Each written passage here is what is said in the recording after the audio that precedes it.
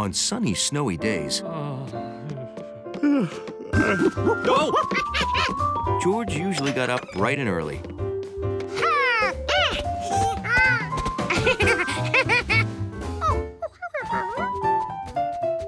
But this day, he discovered that Bill had gotten up even brighter and earlier.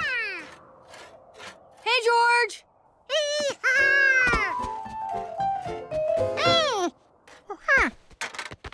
Snow blocks.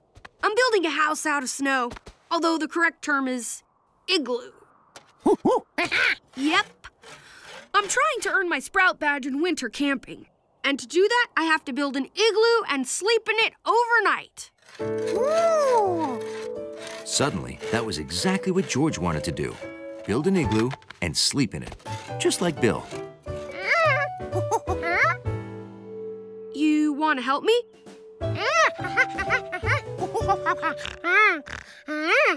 And sleep in the igloo, too? Why not? Let's get started.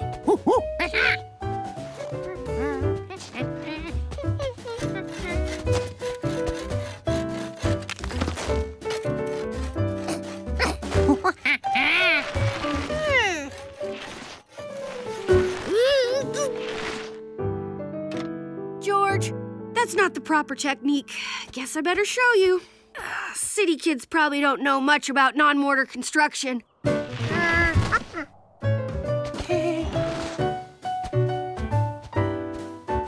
See? The first thing you do is mark a circle in the snow. That's your foundation. Then you take the biggest blocks and fit them together like this. Bill showed George how to build up the igloo walls block by block, making sure that the top layer overlapped the bottom.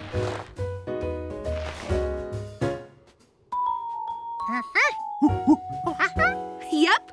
And when we're all done, we can just smooth out the inside. As they built it up, the igloo started to look like a volleyball cut in half. See? We keep shaping these blocks and put them all the way around until there's just a small hole left in the center.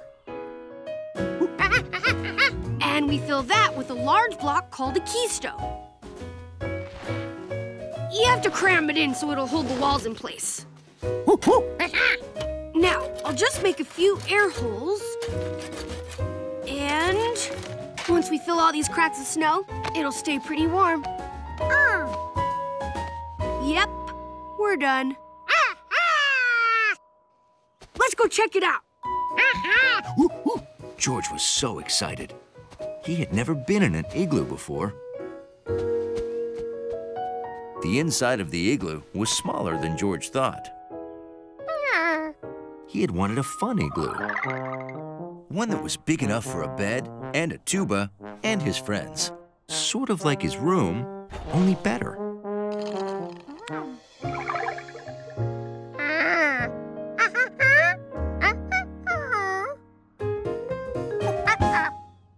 You want to build your own igloo? Sure, I wish I could help you, but I gotta fill up these cracks and then do my chores.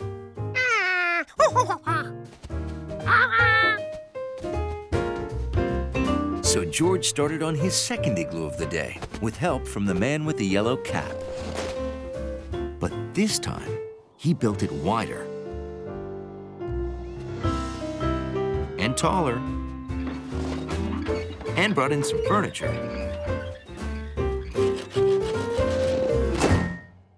Wow, good window. Are you sure you want to spend the night in here, George? Okie doke. I guess it's time to make the cocoa. Hey, George, how's it? Whoa, this is huge. You put a bed in here? And a sofa? Wow. The only thing is, it might get cold at night. The bigger the igloo, the colder it gets. George wasn't worried. He figured he'd just wear his coat to bed. When the man with the yellow hat told George he was bringing home a wondrous animal called a chameleon, George decided to surprise it with a gift. Hi, George. That's terrific. It looks just like Jade. Take a look.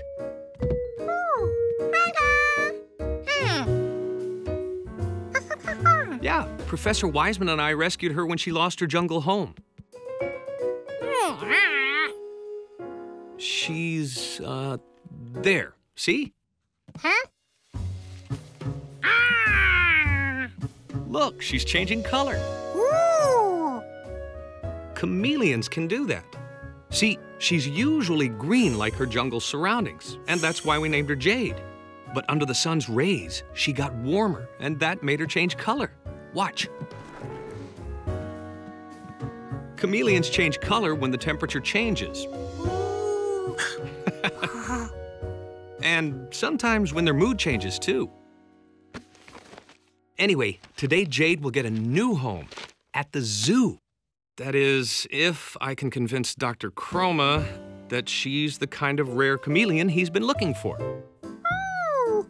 Yep, I've already prepared my speech. Now, I just need to pick up some posters. Hey, do you want to feed Jade while I'm gone? Oh, great. Her food's on the table. Just drop in a few pieces and she'll do the rest. Thanks, George. Bye-bye.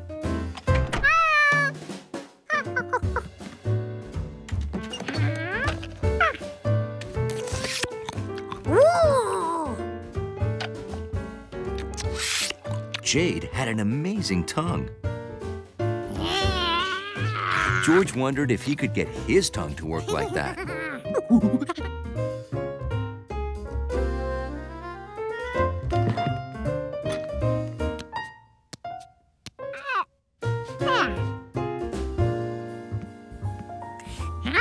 George had left the cage open.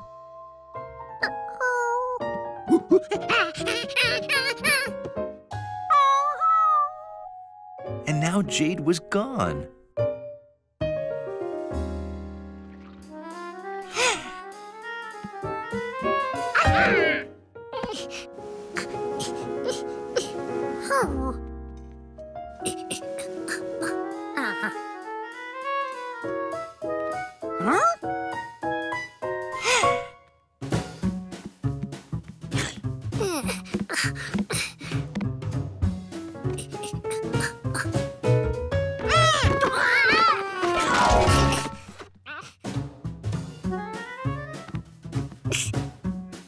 There was no way for George to get to Jade. He'd have to find a way to get Jade to come to him. Introducing Squeaky. What chameleon could resist?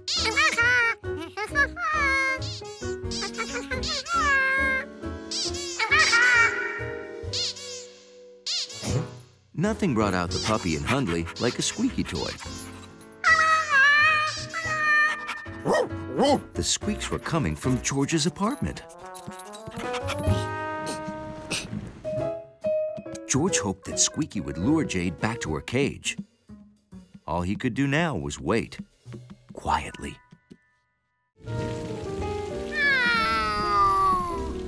It's just a little rain. I'll get you an umbrella.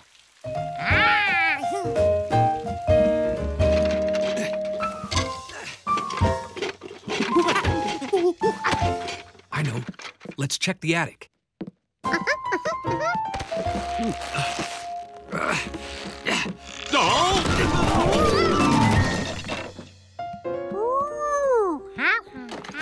Aha! I knew I had an umbrella.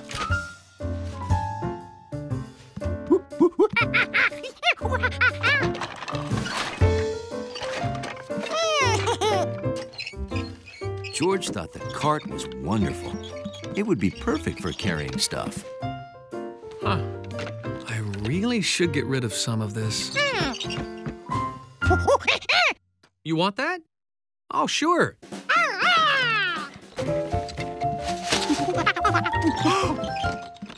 My first yellow hat.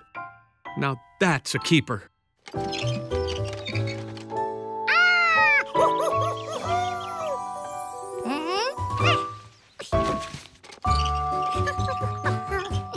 George loved his new cart.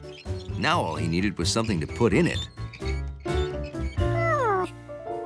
It was too small for a cow.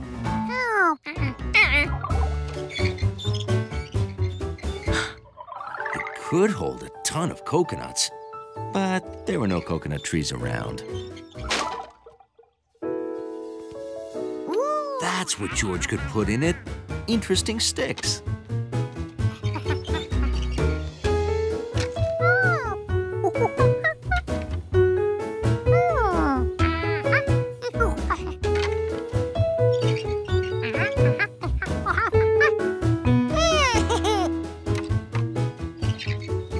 By the time George got out of the woods, he had quite a collection.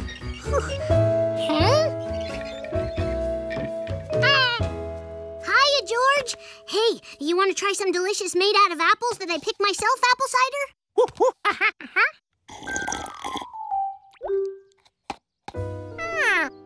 Do you want a whole bottle? That'll be $3.50, please. Why don't you and Allie make a trade? That's what we used to do when we were kids. Yeah. I like it, but I don't want to trade for a stick. I like the cart, though. George wasn't sure he wanted to give up his new cart. But then again, that cider was delicious. Now just remember, kids, once you make a trade, it's for keeps. We know. Hey, and it squeaks, too. Here you go, George. By the next morning, George had finished all the cider and was missing his cart. There were so many fun things he could be doing. No! Like playing hide and seek. Or carrying a pet fish around. But the cart was gone. Unless he could trade it back for something. Something Allie would like.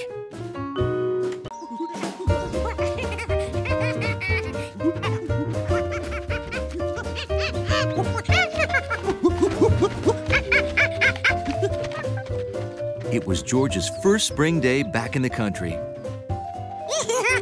And already, he was starring in a movie. Hiya, Mr. Rankins. Hi, Bill. George.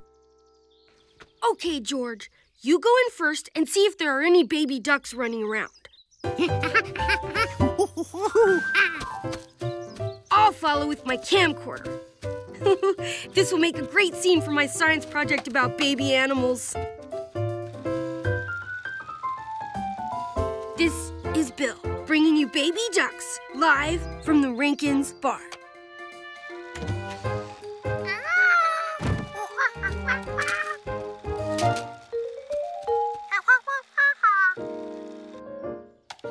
Hey!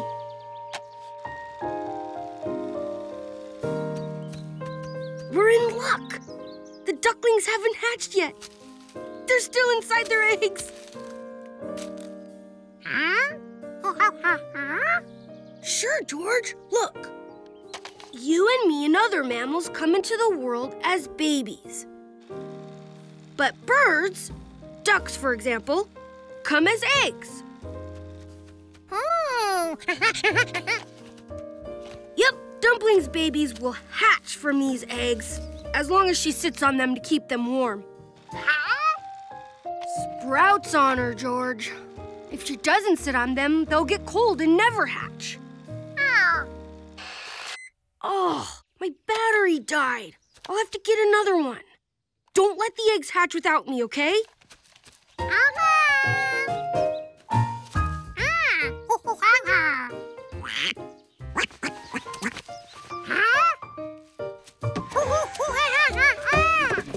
Where was Dumpling going? She was supposed to be keeping her eggs warm.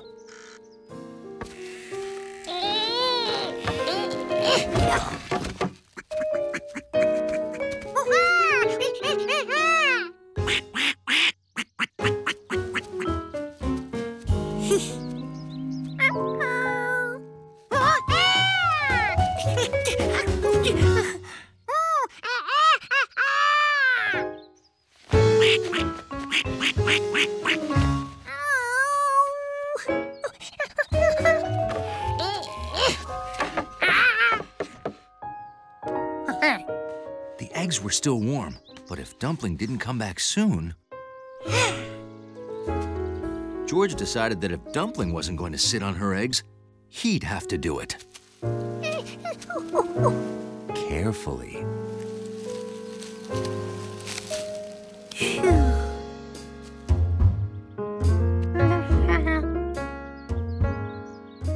Well, sitting on a nest, hatching eggs, is actually pretty boring.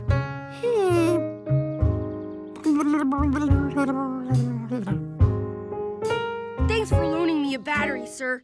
No problem. I think that's great you're filming a duck hatching. No! This I've got to get on tape. Bill here, bringing you a first. A city kid sitting on a nest of duck eggs. George, why are you sitting on a nest of duck eggs?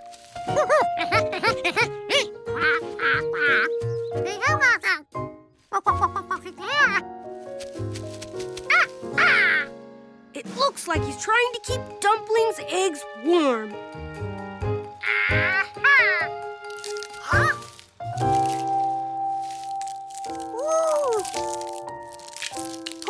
Wow! I don't believe it. A duck is hatching right before my very eyes. On camera. Mr. and Mrs. Rankins, you don't want to miss this. Your ducks are hatching. We'll be right there.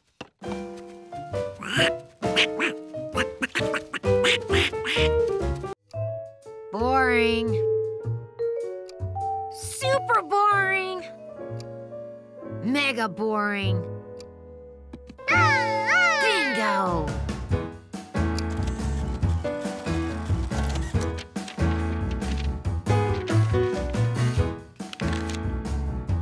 Now for the paint.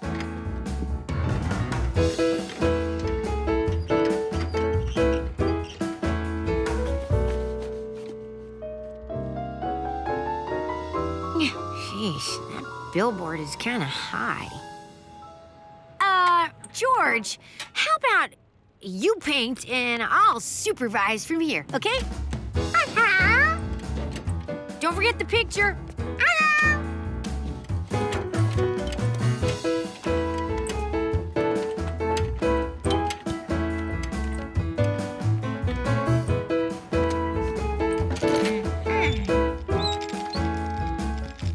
When George got close to the billboard, he could see things he couldn't see from far away, like the fact that the billboard wasn't just one big sheet of paper, but 6 sheets glued together.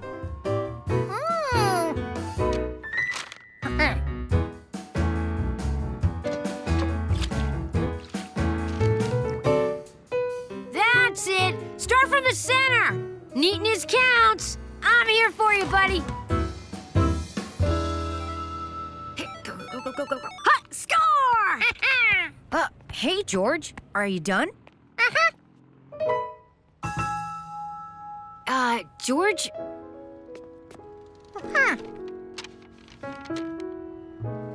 Did you paint the picture on the billboard the same size as this? Oh, that explains it. You painted too small. I'll show you. You can't see small stuff from far away. So George resolved to paint big. He'd cover every last inch of that billboard.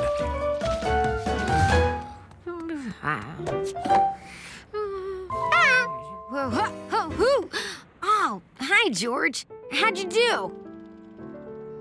Huh? It looks like you painted only part of the picture. Did you run out of room? George wondered how he could get a small picture onto a big billboard. Then he noticed something. The fold marks on the picture were just like the rectangles on the billboard.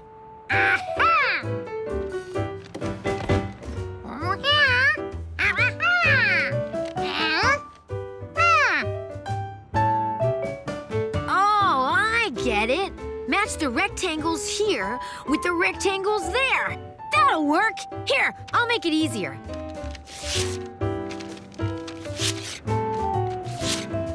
Six rectangles. Paint one at a time, and you're good to go. This time, George was sure he'd get it right. What? George, come down here quick.